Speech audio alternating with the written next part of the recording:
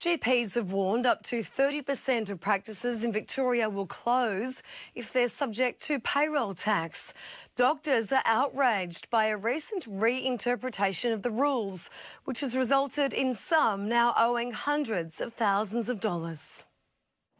20 general practitioners presenting a united front with the opposition after being hit with payroll tax for the first time. We estimate that up to 30% of general practices within our state will close.